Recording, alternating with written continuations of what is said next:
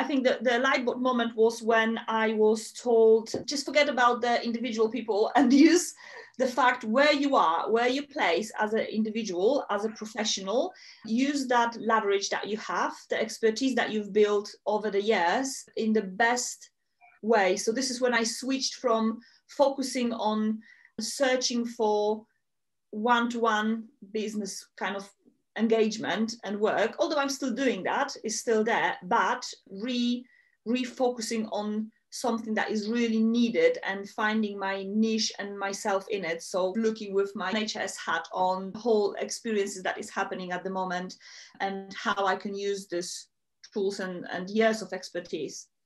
Okay. I stopped using my energy on social media, the marketing, the ongoing time spending on producing the content that wasn't taking me anywhere. I redirect completely. So I am not, as I said, I'm not focusing on creating the content for getting the one-to-one clients, but I'm building the program. So I'm in the middle of building an online 3-module program that is going to aim at big companies, at NHS, and I'm trialing that. So I'm really focused. I can see that I understand what the business is about. I wasn't in the business before. I was coach doing a little bit of work and trying to build a presence. And what did you think about entrepreneurship before you did the New Beginnings program? That's not me. And what do you think now? Me. Oh yeah, absolutely. I've placed myself in this space with confidence now. That's amazing. So what 3 words would you use to describe the program?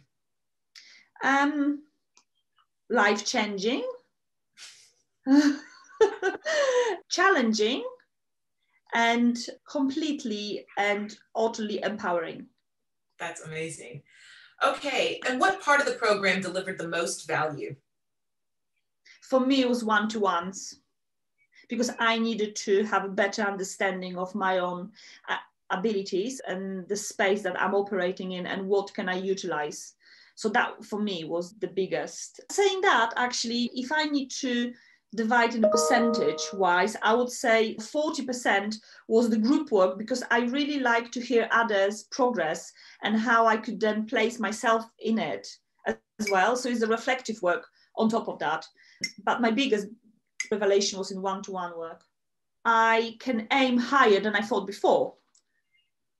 I've never seen myself collaborating with the big corporation. I've seen myself as an individual, but now I see myself as a business. And that, I think that's the big change for me.